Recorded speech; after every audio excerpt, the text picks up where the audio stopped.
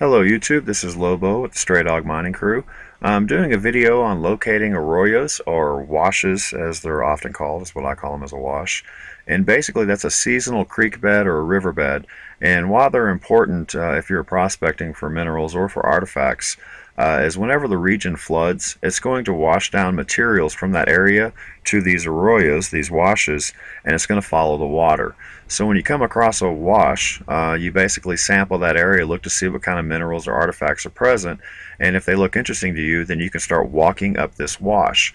And the point of this is to try to find the source of where this originally washed from.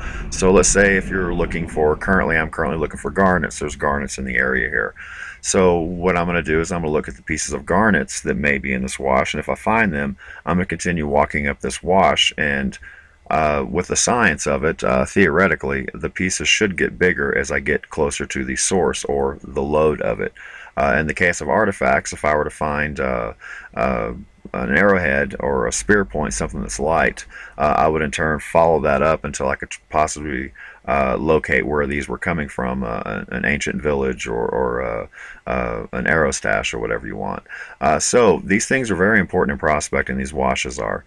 And the best way to locate these, I found, is using Google Earth in combination with topographical maps as provided by the U.S. Geological Survey. So I'm going to click over here to Google Earth and bring it up.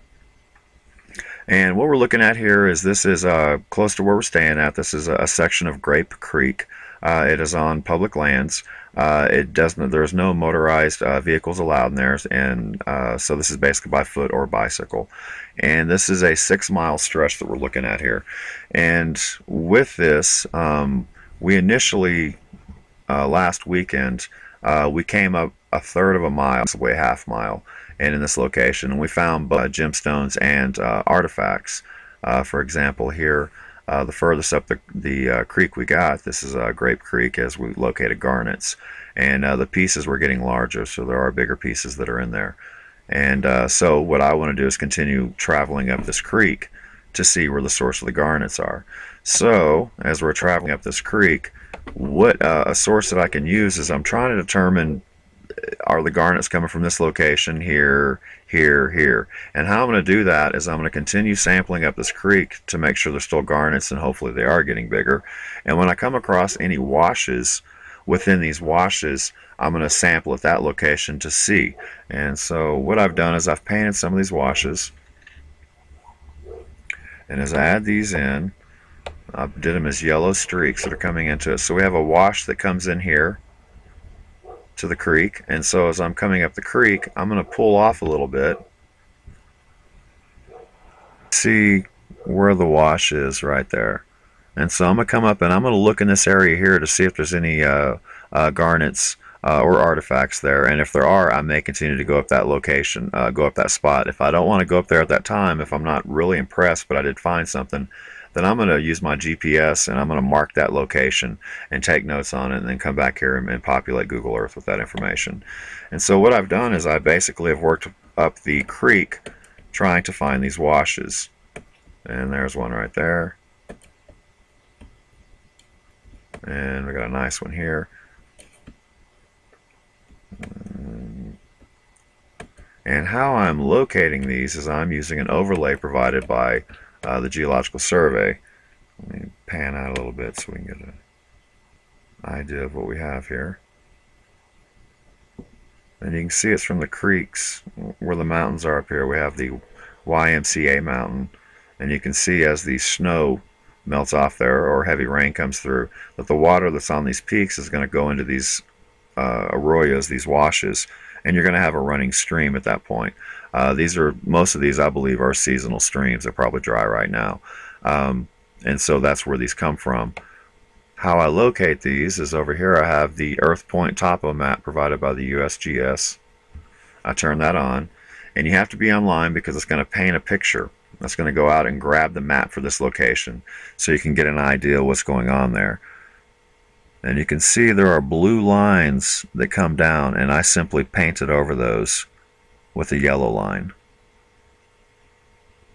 So we're going to zoom in here and come to this section. I'm going to paint a couple more right quick to show you how I'm doing this.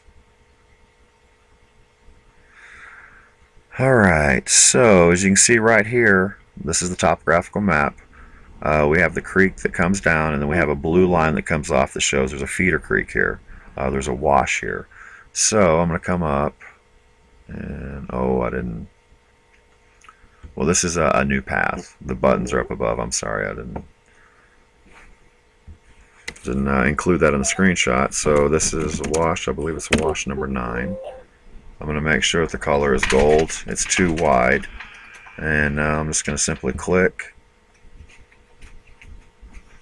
and come up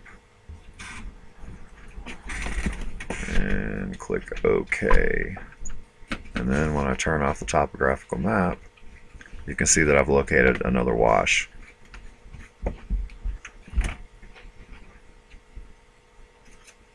And so as I'm making my way up this way here, I'm going to cross over and I'm going to prospect in that area to see if there's any minerals.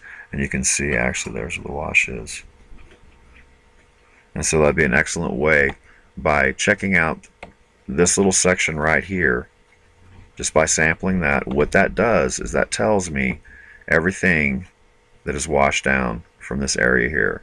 So instead of having to crawl up and to go up the side of this hill and look in all these locations, I can get an idea of what's there by simply prospecting at that spot. And that's why locating washes are important. And so that's what we're going to be doing the next couple of days. We're expecting a cold front. We're going from highs in the 60s down to lows in the teens in the next couple of days. And then once again, we're shooting back up into the 50s and 60s. And that's Colorado for you. If you don't like the weather, hang out for a couple of minutes and it certainly will change.